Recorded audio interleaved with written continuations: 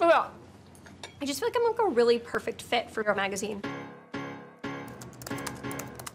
I don't give a shit about anything, yet I simultaneously have opinions about everything.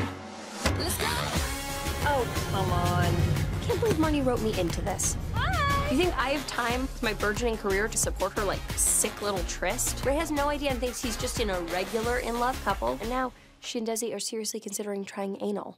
He's not getting anything up Marnie's ass. I'm mentally ill. I'm overweight. I isolate people.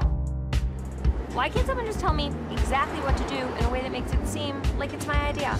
I tried to reach for all of those ladies out there who like have jobs and purses and nice personalities, those are not my friends. Why are you guys mad at me about Adam? Grow up! Who are you to say grow up, huh? I am a grown-up. Do you promise that we'll always be friends? You think I'm gonna stop being your friend now? After putting up with all this bullshit?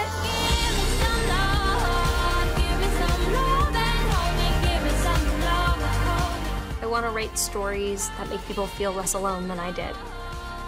I want to make people laugh about the things in life that are painful.